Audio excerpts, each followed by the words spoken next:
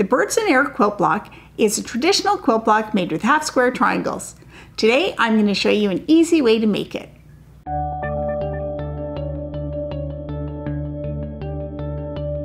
Welcome to Epida Studio. My name is Elizabeth and I help you make beautiful things with quilting, pojagi, and embroidery. So Birds in Air is a traditional quilt block and it's made with half square triangles, but it's not just a traditional half square triangle unit that is a square made of two triangles, because we can see it has a big triangle and then the other big triangle is made of smaller triangles. So that can make the piecing a little bit tricky if you're using traditional piecing. So today I'm going to show you how to make this with paper piecing. Before you start panicking about paper piecing, this type of block is a really great pattern for people that have never done paper piecing before.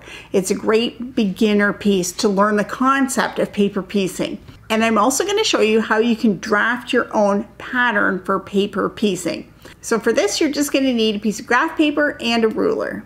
So on my 1/4 inch grid paper, the first thing I'm going to do is mark a 6-inch square.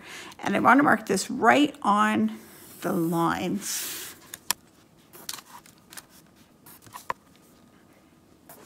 And then once I have my 6-inch square, then I'm going to mark a diagonal line from corner to corner.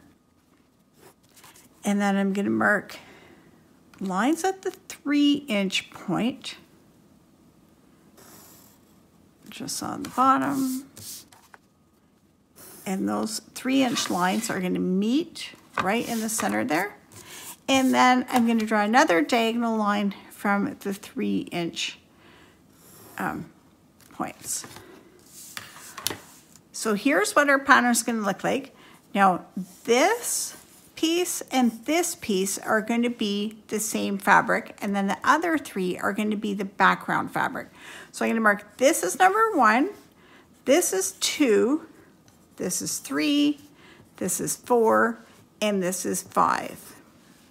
If you need a reminder, you can also mark the 1/4 inch line all the way around the block to remember that you will need a 1/4 inch seam allowance around the edge of this block. So once this template is made, we're ready to begin.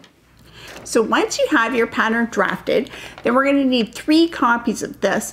And when you make your copies, just be sure to measure them, that they are also 6 inches square, because sometimes photocopiers scale things. So we want to make sure it's an exact copy and not a scaled copy.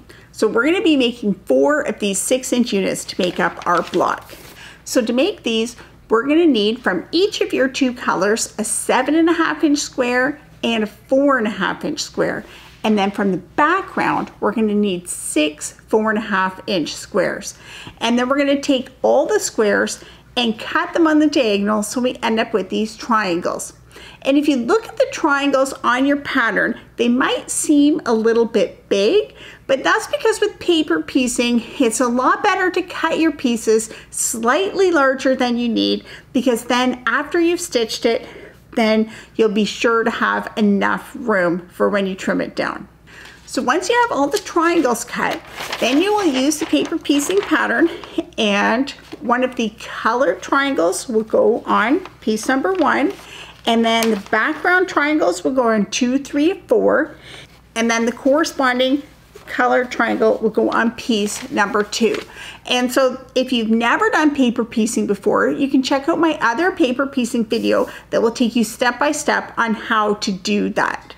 But when all the paper piecing's done, you should end up with a piece that looks like this, and it should be 6.5 inches square after you've trimmed it and removed the paper. So once you have these 4 little Birds in Air pieces, we're going to join these together to make the 12-inch block. And there are a few different layouts that you can do. So you can choose the one you like the best, or just play around with them. So this is one. You can have all the birds flying in the same direction, or you can move some of them around so that they're going in different directions like this. This is a really nice layout. Or you could have them all pointing out.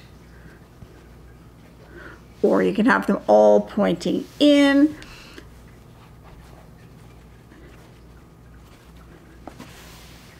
So that's another layout. So I'm going to do the one that has all the birds pointing in the same direction. But you can see there's lots of variety that you can do with this. So I'm going to join them in this orientation. So there's the finished block. It looks great in 2 shades of the same color, or you could do this scrappy with a lot of different colors. No matter which option you choose, it's a versatile block with a lot of different options. For more quilting tutorials and inspiration, be sure to check out Epida Studio.